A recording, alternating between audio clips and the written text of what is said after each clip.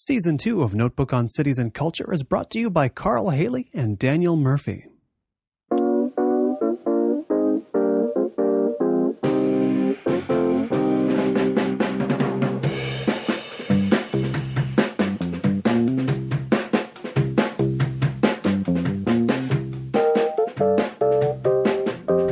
When people argue about whether Portland is a small city or a big town, what are they arguing about exactly? Well, I think what they're arguing about is sort of a sense that Portland is simultaneously a place where there's a lot of interesting kind of culture and action going on, but it's also a place where it's very easy to get to know all the important people in your little subfield. So in that way, it's small townish in the sense of being able to make connections, and I think it's pretty open to newcomers. It's more open than a lot of cities where you have to have the right connections or be part, in politics, have known the right people for a long time. So I think it's a place where it's pretty easy to network, and it's interesting that I think that's one of the things that's attracted a lot of the young college-educated people who are sort of putting their brand on Portland in the last few years, because it's a place where you can do interesting things and make interesting connections pretty rapidly.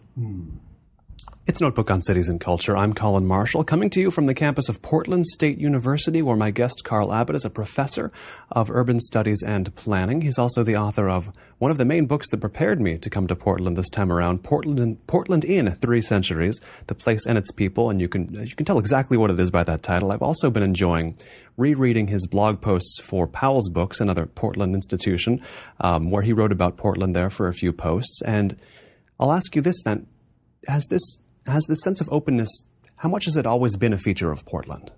I think it's been a feature certainly for the last 40 years. There's a real transformation in the city that comes in from the mid-'60s into the 1970s, when there is an old guard, a kind of downtown business elite, and a generation of political leaders who had been a pretty cozy group of people. And there's just generational turnover. So partly it's simply people aging out and being replaced by a new generation, but also neighborhood activists who kind of push their way into positions of leadership. And I think that really opened up the city. It really made it kind of broke down an old guard power structure, which had been pretty successful in kind of manning the watchtowers for the previous generation or so. Would the young Portland enthusiasts of today coming here, would they recognize pre-70s, pre-60s Portland? They certainly wouldn't recognize Portland before, say, 1965. They would think they were in Toledo, Ohio. It was a working class, manufacturing port city with an established elite who'd made their money in railroads and real estate and banking, kind of the classic kind of American growth coalition power elite, who were happily sitting on their money, essentially, and not real interested in having things stirred up. So in 1965, there were basically no interesting restaurants. You could get a good steak, but that's, you could get fried chicken and dumplings, but, sort of the food scene wasn't there. The cultural scene was not there. There were a few artists, for example, who were coming to Portland to teach at the Portland Art Museum, school, or maybe associated with Portland State, which again is just, a young and university beginning to grow. So there was change in the air, but a very, very different place. It seems that even you go through the 3 centuries of Portland, and what are the forces, though, that made Portland distinctive even before it became even more distinctive in the mid-1960s? What were the forces operating on it that made it a different place, than anywhere else on the West Coast? Well, I think Portland has always been historically very, very tightly connected and identified with its surrounding landscape. Partly it's Seattle too, in terms of just being able to look out a window and see mountains or see water. But Seattle has always been a much more cosmopolitan city than Portland, or at least until recent years. And Portland has been very much a city oriented to the resource industries of the Columbia River Basin, to fishing, to logging, to agriculture, and that, I think that stamp is still there. It's now seen, I think, it no longer is a whole bunch of loggers and farm workers coming in during the winter because there are no jobs and hanging out in what's now Old Town and drinking up their wages in saloons and doing that kind of thing. But so it's now much more sophisticated. It's locally based agriculture and a food scene that links to the Northern Oregon wine industry and obviously the recreational connections. Portland is often compared to Austin, Texas, as another kind of cool city, what young people like, and interesting things are going on. And not to put a knock on Texas, but we're a lot closer to really nice mountains. Right. And I think our ocean is nicer than the Gulf of Mexico. And we're just closer to that outdoors. So that if you want to combine the connection to region with an interesting city, this is a really good place to be. I was just talking to a friend yesterday who was saying the same thing. It's like, yes, it's like Austin. I suppose Austin is a comparison, but the geography and the landscape is so much more welcoming here. It's a little arid over there in Austin, as you would expect. I mean, it's Texas. Nobody's making any claims about it that it's a garden spot necessarily. But is Austin, is that for you an interesting comparison, just in a pure urban sense, to see how those two oft compared cities differ or are similar? I think it's an interesting comparison. There's some important differences in that, Austin is the state capital and has, a mega university. Portland State is a good rising university, but we're not, we're a scale of magnitude, different than a University of Texas. So there's some differences there. And then, non-Texans say, well, if you have to live in Texas, you have to live in Austin because it's sort of not like Texas. And, I think there's some, Texans may or may not say that, but outsiders sort of have that image. Portland is different. It's not, there's a lot of worry in Oregon about the kind of rural-urban divide that Portland is kind of doesn't care about the rest of the state anymore. I think we're actually still pretty closely connected. In some ways, the connections have been evolving. So again, we don't grow the same things. We Oregonians don't grow quite the same things in the Willamette Valley that people did 100 years ago. There are wine grapes, and where there may have been wheat farms before, and the connection is somewhat different. I think the problem, the urban-rural problem in Oregon is not an Oregon problem. It's a national problem of what's the future of kind of resource production in the United States. How many, you need fewer and fewer farmers to produce, food. The timber industry is much more efficient than it was a generation ago, which is, how industries are supposed to evolve. You substitute, capital and machinery for manpower, but that means there are fewer jobs in the old logging communities. Even if you're cutting down as many trees as you used to, there are far fewer workers involved. So how do rural communities kind of reinvent themselves for a future? Interestingly, one of the things that's been happening in Oregon is because of abundant hydroelectric power and relatively cheap electricity, number of companies like Facebook and Google have been locating server farms in small Oregon communities where the land is cheap, where the electricity is cheap.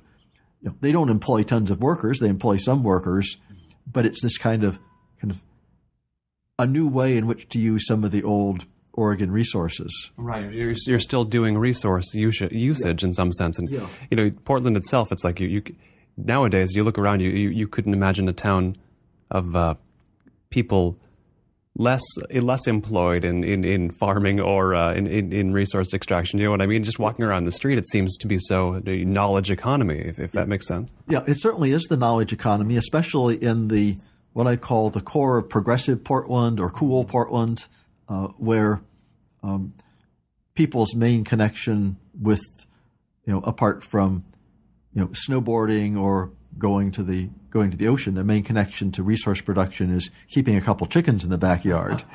But there is an industrial Portland that's coexisting. It's a major port. Actually has a substantial manufacturing sector, not just high tech, chip fabrication, but also there's a lot of industrial employment in transportation equipment, metal fabrication. No mega companies, but Freightliner makes trucks, and that's a division of Daimler. People build barges in Portland. They build rail cars in Portland. Boeing has a subsidiary plant here that makes parts, and there are lots of businesses that make things out of metal, which is certainly not the Of course, people also make really high-end bicycles out of metal. Yes, so there's that connection too. But a few of those on the streets here. Yes, exactly. That's not, that's employing a couple hundred people, and the barge builders are maybe employing, 10 times that many. So it's an interesting contrast that it remains an industrial city, a major port, especially for exports. Essentially for raw material exports, for grain exports, lumber exports, minerals. I'm not sure whether how much it's still the case, but containers full of Idaho potatoes being shipped to Japan for McDonald's in Tokyo. Yeah. So I'm happen to be a big advocate of remembering this kind of industrial waterfront component of Portland's economy, which if you're downtown you don't see. As soon as you go a little bit north of downtown along the Willamette Riverfront and the Columbia, you see industrial zones, you see ship repair yards, you see major shipping terminals. It's sort of as if there were Pittsburgh and Austin kind of blended together. You don't have to go far before you see Portland doing the things it's done for a very long time. Then, yeah, exactly. So the history of the city is still very much present. There are industries that we used to have that are no longer present. It used to be a major meat packing center, for example. The Swift and Company had a very substantial. There's stockyards and meat packing, which has gone away. There was a lot of use of wood products, sash and door manufacturing, companies that manufactured kind of cheap furniture out of softwood, probably bunk beds for the lumber camps for the people who cut down those trees to make the furniture. You mentioned Seattle, which comes up, of course, in the book as the city to the north that Portland would compete with as well. And it's a contrast people often use, whether they're in Seattle or Portland. Like, if we're doing this, are we like Seattle? Are we like Portland if we do that? And I happen to have grown up in Seattle and think Seattle should copy Portland in certain ways. But tell me, how illustrative is Seattle through history as something to compare Portland to, maybe similar to Austin. I mean, but this is more regional. What is Seattle to the history of Portland? Well, Seattle is, of course, the younger sibling that outranked, outcompeted Portland in the sense of just having grown into the bigger city. Portland was the first large city along the northwest coast, and until 1910, it was the largest. It was larger than Seattle. Seattle then edged past Portland in the early 20th century, and then really surged past Portland after 1960. So it's always been a competitor. Seattle's had a couple advantages. It's had the advantage of, in particular, of a couple big homegrown industries, Boeing and then Microsoft, that those are both essentially accidents. It's an accident. It's the accident of birth that Bill Gates and Paul Allen grew up in Seattle and decided they started their company in Albuquerque, and then decided after a couple of years they wanted to come home. But there wasn't anything special about it. Was just wasn't anything special about Seattle that made Microsoft. It was just those guys who just hear Seattle tell it. And now, but of course, huge economic impact of Boeing before that, and in Seattle, the impact of having again in basically a top 10 university, or certainly in research dollars, University of Washington usually ranks in the top 10 in the United States. So having that in the city, so all those factors, they've done two things. It's meant that Seattle, when times are good in Seattle, they're really, really good. The boom is really booms. When they're bad, things could get fairly bad. If you're, again, the Boeing depression of a few decades ago, when the economy in Seattle was in terrible shape, is an example of, in that case, kind of a single industry town. If Microsoft fails to reinvent itself for the next decade, what will the impact of that be? They've managed, so far to, survive kind of, changes in their industry, but there's no guarantee. The other difference is Seattle has always had it seems to me, kind of a more go-getter attitude.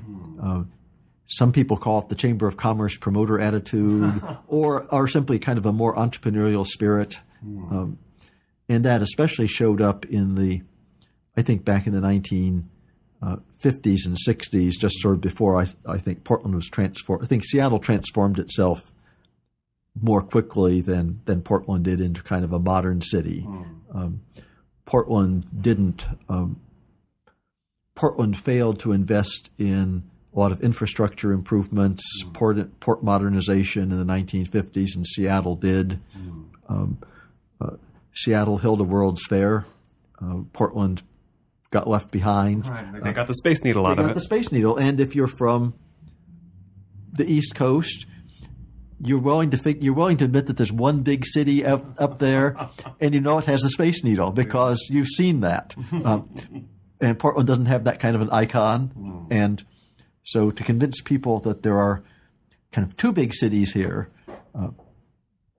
it's been a lot easier in the last decade than it was a generation ago. You mentioned the 60s as when Portland changed and when Seattle got big. I mean, was that an era when a lot of American cities were becoming what they are today, or specifically the Northwest, or what was it about the mid 60s? Well, I think what's happening in sort of between, let's say, 1965 and 1975 or 80 is some cities suddenly find themselves in very, very big trouble. The whole deindustrialization process in the Northeast and the Midwest, where the manufacturing mainstays in a number of cities began transferring their operations to the Sun Belt, or closing their factories in Ohio and reopening in Juarez, or shifting production. Pittsburgh steel industry finding itself suddenly in competition with Japan and Korea, and some of those cities went through job loss, population decline. At the same time, cities that can think of it either as the South and West, as the Sun Belt, some of it's picking up manufacturing from, especially in the South, picking up manufacturing from the Northeast and the Middle West. Some of it's the rise of the leisure industries, both recreation and retirement. Some of it's the new information economy, which has obviously New York and Boston remain key players in that, but which is very, very heavily California, West Coast, Silicon Valley, Microsoft. The Portland area gets its high-tech industries. Texas is a high-tech center. So it's kind of an economic wave where the one wave is breaking and kind of crashing in the Northeast and Midwest, and a new wave is kind of carrying a different set of cities, on the upswing. Right. And you've called Portland, I believe, conservatively progressive. Well, what does that mean exactly? Portlanders like what they have, and partly that means they like the natural environment, they like the natural setting, they like access to nature within the fabric of the city, river and parks. So they're conservative in the sense of conservationist, and they're also they like their neighborhoods, and these are both the hip neighborhoods that have been caught on in the last decade, and also the nicer, older kind of old 1920s middle class neighborhoods, streetcar suburb neighborhoods. So virtually, very little of the city has been kind of thrown away to be totally redone. It's been very often conserved neighborhoods, recycled neighborhoods, and you see it in public buildings as well. There's a tendency to like to take, if you have a nice old building, a nice old public building, you rehab it and revitalize it for another half century of use, right, rather than building something new and shiny. I believe you've drawn a contrast to the Seattle Library on the Powell's block. Yes. Portland has a very nice central library that was built in the 1910s, Georgian-style architecture, very functional inside, and we simply, updated it for another, basically for a new century. Seattle, which had admittedly a not very nice sort of 1950s era, central library, brought in a brand name architect to do a very flashy building that architectural critics mostly like, that I think isn't very functional inside. I think I tend to be a minority when I diss it, but that makes for nice arguments. They built it after I left Seattle anyway, so I feel like I could non-participate in the arguments. But it's an interesting argument that pops up about those kind of buildings, Yes. And I wonder if the sense of that Portland, the growth has been in some sense deliberately limited in Portland, and the sort of the iconic architecture is kept to or the deliberately iconic architecture is kept to a minimum. What does that say about Portland, about the way Portland governs itself?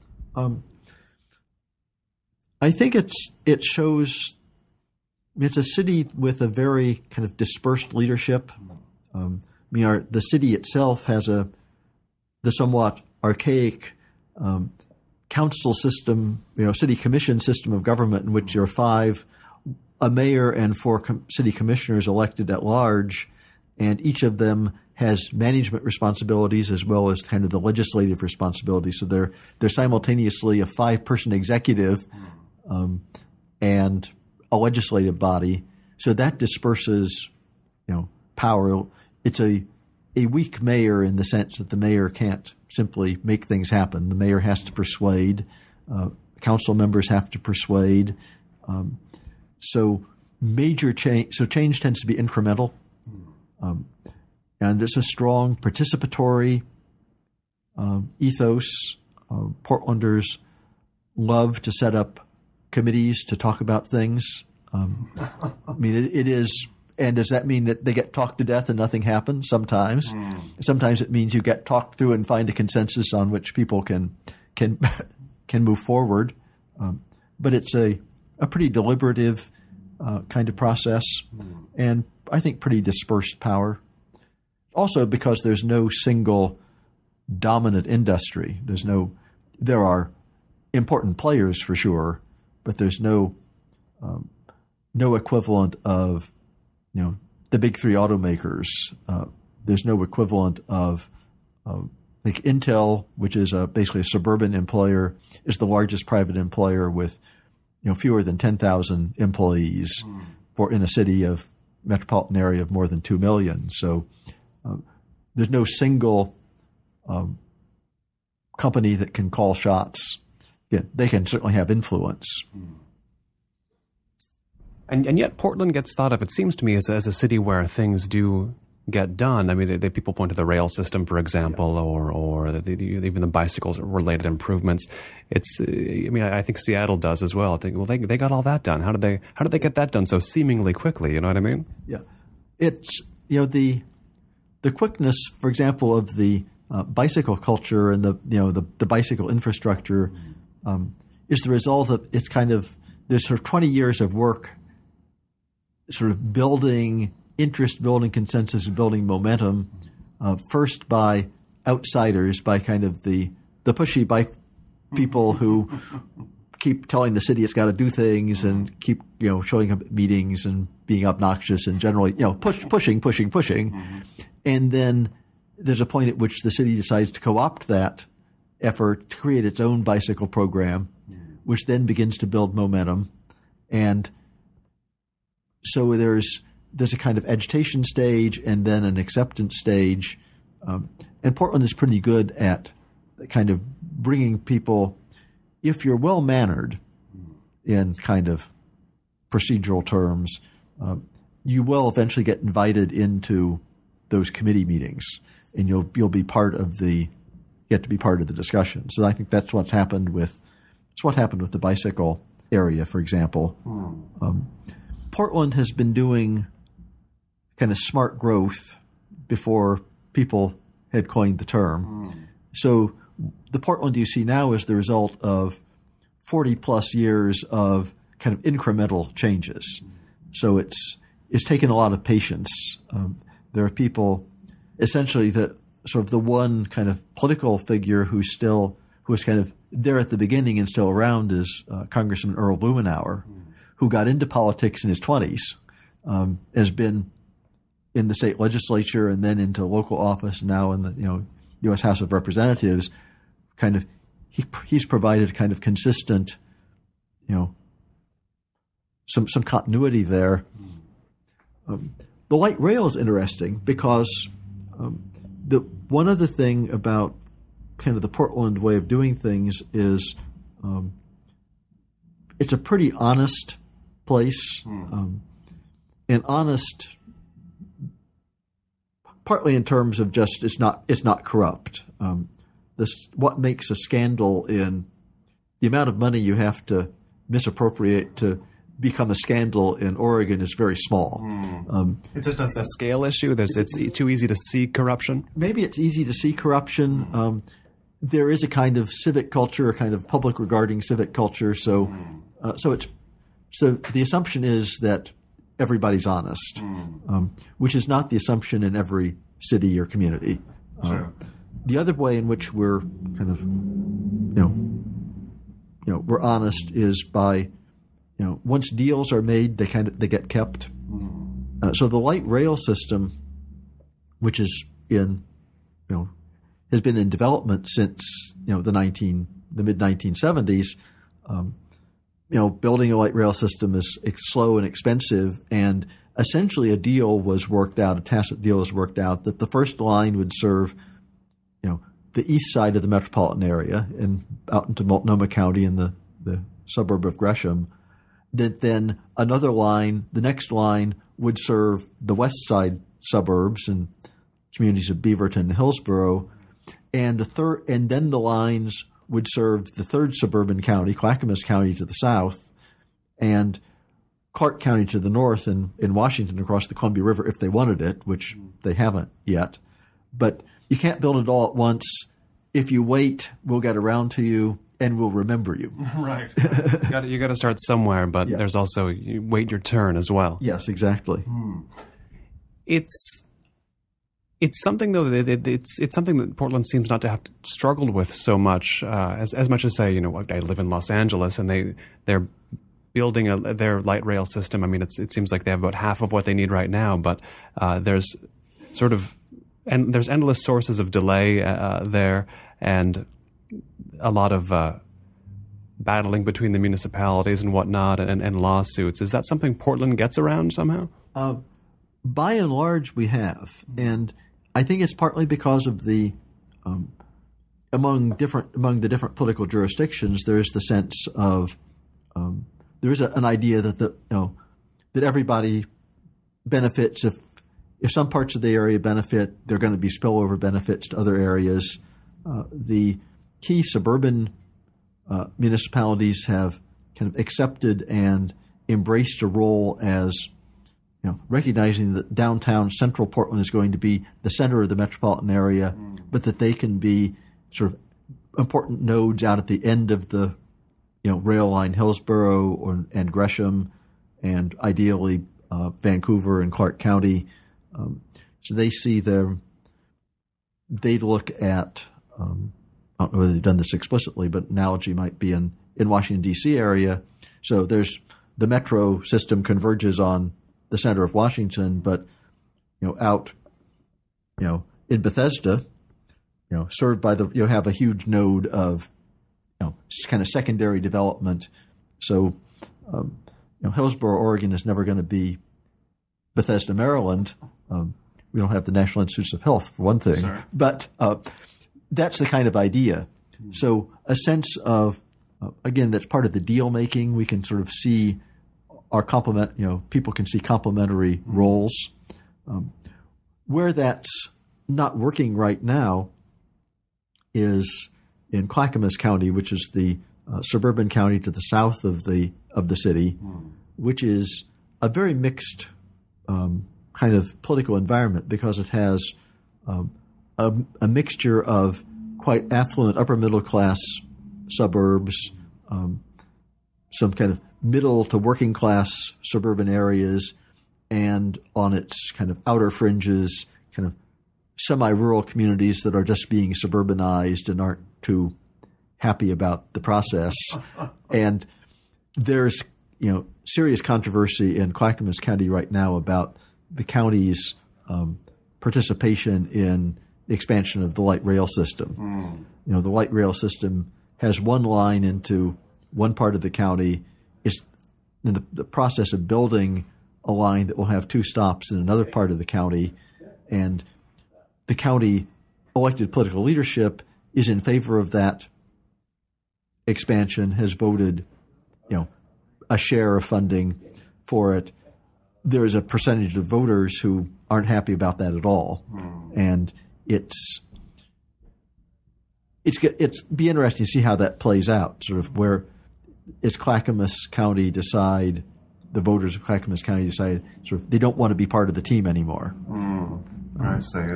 Even given that, though, it seems like the city-suburb relations here seem fairly sound. I think of Seattle, where they always seem particularly poor to me, or particularly combative. I mean, would you say this is a place where the city and the suburbs get along better than in most American areas? I think they do. I think they get along fairly well, and part of it, I think, is the sense that there are common interests and we can make deals.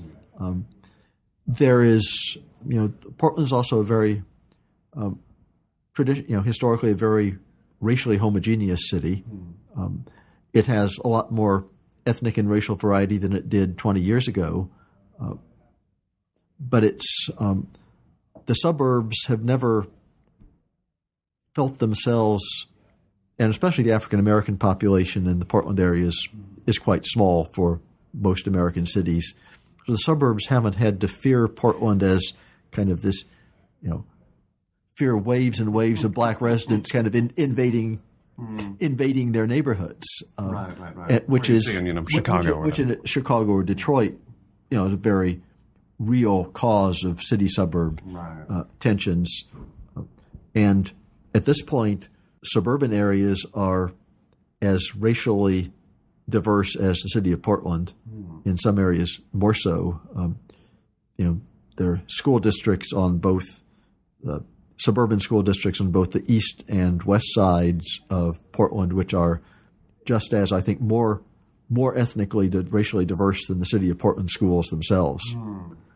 So in that sense, suburbs can't say, we're white Anglo and you're a racially diverse city and we don't want to have anything to do with you. Everybody's all, which is more and more the case in most American metropolitan areas, that the suburbs is no longer white suburbs versus ethnic, city. It's new immigrants come into suburban areas just as much as inner city areas, and et cetera. It reminds me, I think of the way people talk about the livability of Portland. That's often praised as how livable a city it is. It's praised in the way that people praise Northern Europe, Sweden or the Scandinavian countries about their livability. But then they say the same thing, which is people I talk to here, they will also say, well, it's not that diverse here in Portland. That's true. Maybe that can be improved. And they say the same thing about, the Swedens of the world. What is it about the relatively less diversity and that sense of livability?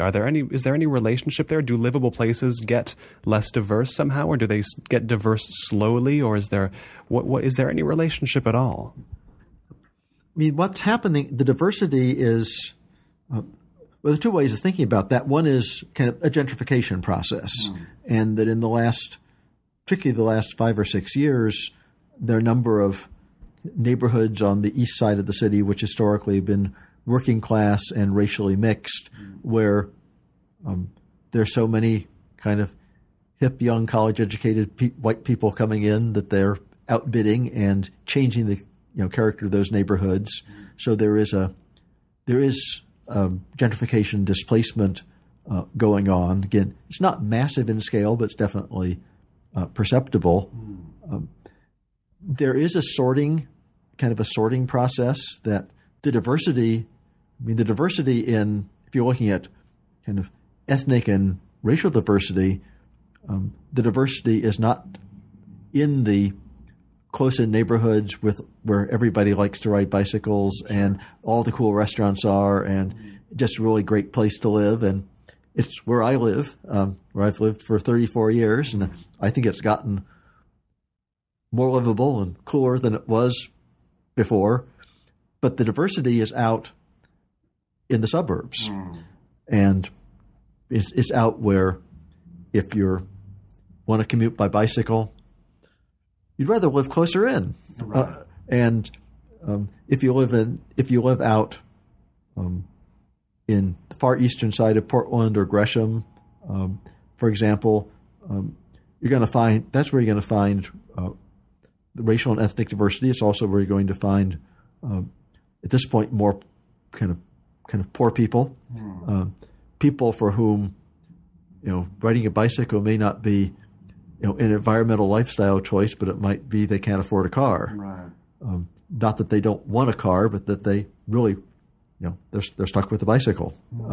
So maybe there's some differences there that I think are real. And you mentioned that before 1965, one of these cool people on bicycles today might look at Portland and think of it as a bit of a Toledo, Ohio. And as I recall, you grew up in Dayton yourself, yes. Right? And so when did Portland become for you an object of fascination, considering that you weren't born in the Northwest, but you came here? Right. Portland is a bit of an accident for me.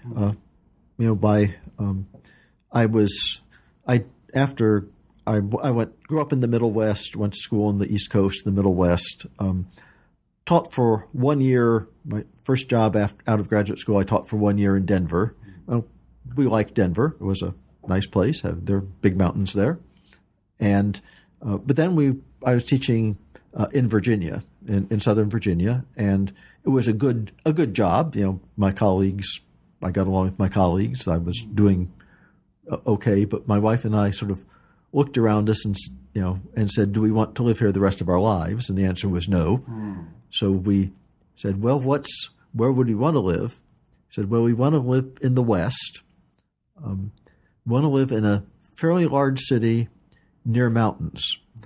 And we didn't consider California out of pure prejudice. But it really Denver, Seattle, and Portland were the three cities that were on our list. We probably should have added Albuquerque, but it just didn't occur to us. And we both started looking for jobs, and my wife got a job in Portland that would support us both, so we decided to move here. At that point, we would have been just as happy to move to Seattle or move to Denver. We didn't know Portland. I had never visited here, but we knew it by reputation because by that time it had started turning up on lists of livable cities. Yes, already. Yeah. What year was that? And what was the sort of Portland you found at that time? What was it like then? It was a place where was just beginning the transition from stodgy to cool.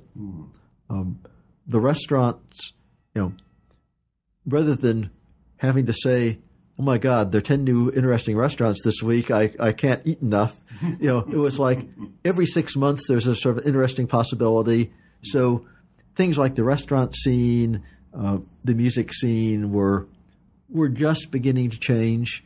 But it was a city where the neighborhoods were already kind of engaged, full of activists. So it had gone through a kind of neighborhood revolution in which neighborhoods were had an important voice at City Hall. And we'd come from a city where we're involved in our local neighborhood association, but you had to spend most of your energy battling to be heard. And in Portland, that battle had already been won, so that people would listen to neighborhoods. They wouldn't always agree, but they would listen to them. And we could see that the nice, what we thought of as the nice older neighborhoods were still in reasonable shape.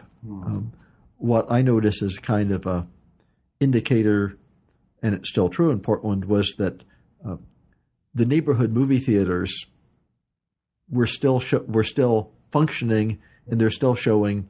I mean, 2 or 3 of them were showing dirty movies, but many of them were showing kind of second-run family movies.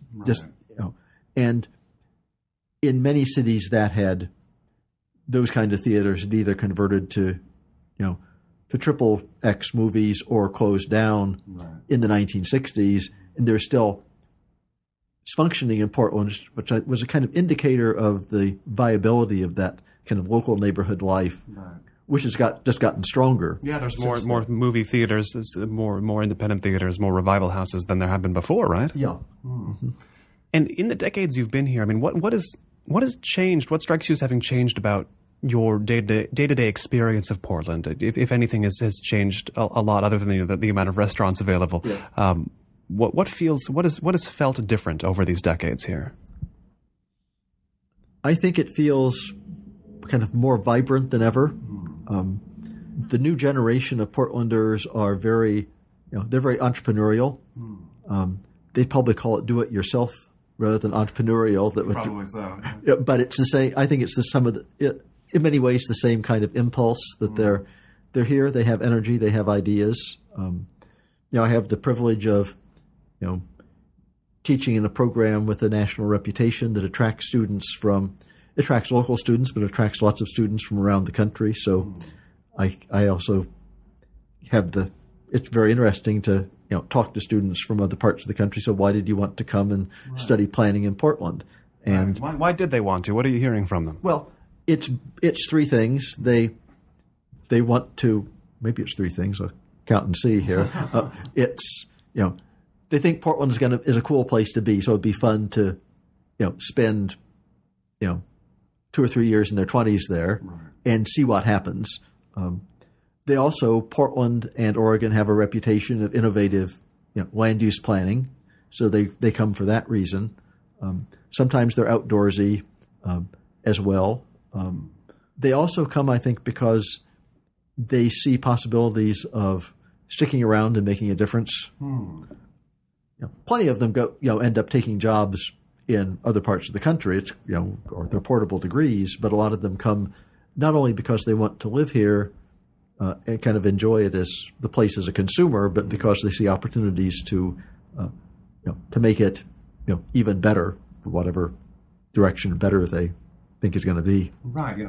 I think of Portland, and I visit fairly often, and it always strikes me as Portland as being unimprovably Portlandish. It's unimprovably Portland-esque. Like it seems to me that really the vision of what Portland should be it kind of already exists. I mean, maybe I would think different if I lived here, but I mean, what do you see? Looking at it as a scholar of urban studies and urban planning, what do you see as the interesting sort of frontier in urban Portland? Is it where change might happen next, or what's drawing your attention about Portland now? Because the locus of change can be hard to spot for an outsider, because you already think, well, it's Portland, it's cool, it's already done, but it's not done, I guess. Yeah. I mean, I think that the real the frontier is the inner suburban ring. It's where the most, again, the ethnic diversity is. It's where the political challenges are. It's how do you incorporate kind of new immigrant generations into a political process, and in a sense, the question is how do you get them on board with kind of Portlandism? Portlandism. You define Portlandism how? Kind of the civic-minded, participatory approach to kind of incremental problem solving. That's a bunch of stuff strung together, but makes sense. And particularly, I think the large Mexican American, Central American population.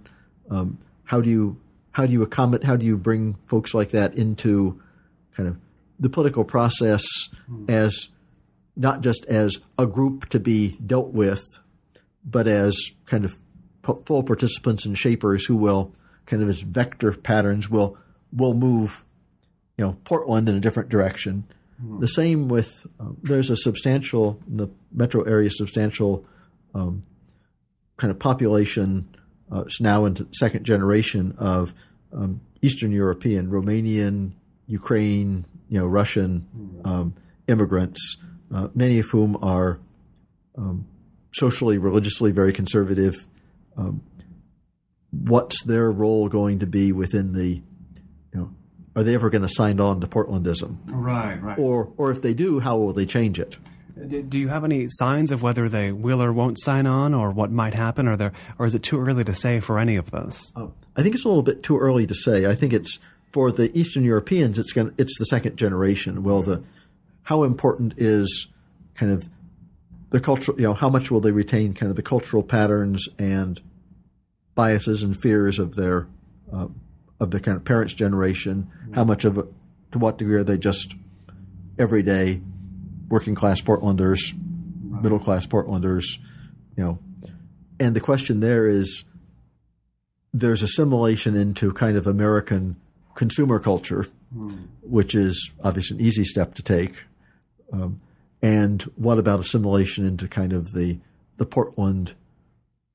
I think of as a political culture. And the other challenge actually is getting hip, college-educated white folks in their 20s who've come here to do interesting, cool things, also to become part of a political process, to become involved in community shaping, to be willing to sit down on those committees. And I think that happens, over time. And there's an issue of just getting those two groups engaged, the vast group of immigrants and the generation after them, and the group of Portlandia type people. Yes. I guess is that I hesitate to bring up that show's name, but it's sometimes it's irresistible. Yes. Is it something that seems like it's going to be very difficult with those two groups to get them engaged, or are they not naturally politically engaged parts of the population? I think that the kind of the Portlandia folks, it's it's there is a kind of a generation of cynicism about politics. I think there's Obama disappointment that he wasn't Jesus Christ come to bring the kingdom of God. Yes, of course. That in fact he's a practical, pragmatic politician who's, in my humble opinion, a lot better than the alternatives. So generating energy and willingness to, it's sort of hard with Congress behaving as it has recently, but to get people willing to accept that there is you can do things through a political process. It's interesting. Our current mayoral campaign has somebody who is a kind of policy wonk insider, Charlie Hales, and somebody who is probably would describe himself as a policy wonk outsider, Jefferson Smith, who in fact is an insider. He grew up in Democratic Party politics, but he made a choice to start his political career by moving to the eastern Multnomah County to represent this much more diverse, ethnically and economically diverse kind of constituency than where he grew up in my neighborhood, which is it's like a upper middle class, 96% for Obama, 3% for Nader, and 1% for everybody else kind of neighborhood. It's not very diverse, but he made a deliberate choice to seek out a kind of a different political constituency and environment. So there's. I think of the context that Portland is in the context of American politics or America itself, and I always want to say that Portland has somehow made its own reality within America. How correct is that to say? I think it has. We're, what's one of the advantages of the American federal system, where states can go off and do their own thing, within certain limits. So, Oregon is, at this point, it's a safely progressive state, which is, again, a change of the last 30 or 40 years, because it was in the 1950s, it was a Republican state with a Democratic Party that was trying to compete. Now it's a Democratic state with a Republican Party that has yet to figure out how to compete. Oh, yes. Because it's the problem of, the Republican center keeps kind of disappearing, which is what you have to be. So we had a tradition of progressive Republican leadership. Governor Tom McCall, Senator Mark Hatfield, and they'd be hard put to get a lot of traction in the Republican Party today. Things have changed. Things have shifted a little too much from where they were. Yeah.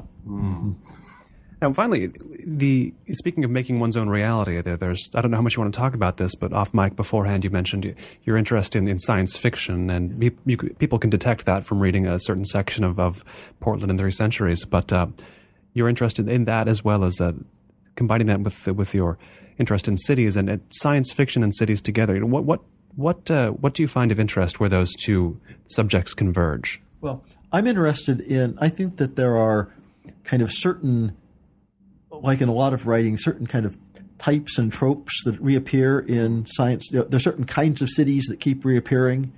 There's the city as mega machine, and then there is, on a very different scale, there's the near future in which the suburbs turn kind of wild and dangerous and decay. And I just think there are these kind of patterns that keep reappearing that I think you can relate to different aspects of kind of urban theory and how people have thought about, the past and future of cities. In a sense, it's a variation on the theme that we can only think about the future in terms of what we know about our past and present. Right. And we take those ideas and we twist them a little bit and project them onto the future. I think of in science fiction often utopia is the construction of a utopia, and it seems like Portland itself is some kind of utopian project at times, does it not? Yes, it could be, but it's a very kind of practical, incremental utopia. Right. Well, that's the only kind of utopia you want to be in, right? No one wants to be in the impractical utopia. Yes. And my favorite science fiction writer is Kim Stanley Robinson, who's written both a fantastic trilogy about the settlement of Mars, and before that a trilogy about different futures for Orange County, California. And essentially his kind of the underlying theme in his work is, this is the wrong quote, but utopia is how we live our lives. In other words, utopia is always in the process of creation. It's not an end state. It's a process of trying to live good lives and make our surroundings better. And in that sense, Portland is a utopian project. It's a utopian journey, never a utopian destination. Exactly. You can't arrive there. Yes, exactly. I've been speaking here at Portland State University with Carl Abbott, professor of urban studies and planning and author of Portland in 3 Centuries, The Place and Its People, which I consider to be the book on Portland. Carl, thanks so much for taking the time today. My pleasure. This has been Notebook on Cities and Culture. I've been Colin Marshall, and you can keep up with the cultural creators, internationalists, and observers of the urban scene on the show at colinmarshall.org. Thanks. And special thanks to everyone who backed this season on Kickstarter: Danny Bolson, Brad and Laramie on Movies, Paul Doyle, Umberto Grant, Matt Howie, Andrew Hovanek, Mark Hines, Mary Gillander, Eric Graham, Will Graham, John French, Andrew Philippon Jr., Kimberly Hahn, Chris Kay, Andy Cooney, Mark Larson, Rebecca O'Malley, Michael O'Regan, Gail Poole, Blake Riley, Superfan Giovanni, Aidan Nullman, Adam Schaefer, Rob Schultz, Scott Schenker, Cam Smith, Kevin Smokler, Adam Sutherland, TSD, Thomas Unterberger, Matt Warren, and Wayne Wright.